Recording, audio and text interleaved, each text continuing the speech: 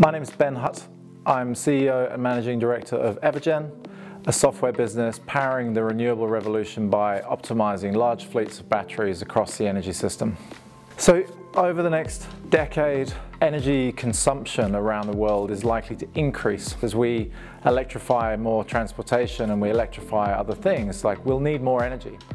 And so the challenge is, on one hand, producing enough energy to replace the base load generation we have from coal and nuclear and other large legacy systems, but also balancing the system to make sure that the voltage and the frequency is a level where things work.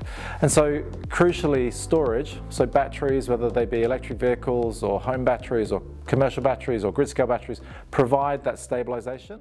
Our software was born of the idea of optimizing a single home or business by making really clever decisions about what to do with the energy generated at that property and how it's consumed. It's more than 40 algorithms all interoperating, making predictions around load, around weather, around energy prices, and that's just for one house.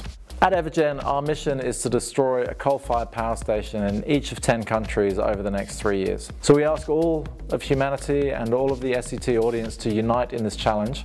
We can all change the way we consume and produce energy, and this really is a movement that is not optional. This is a must-do.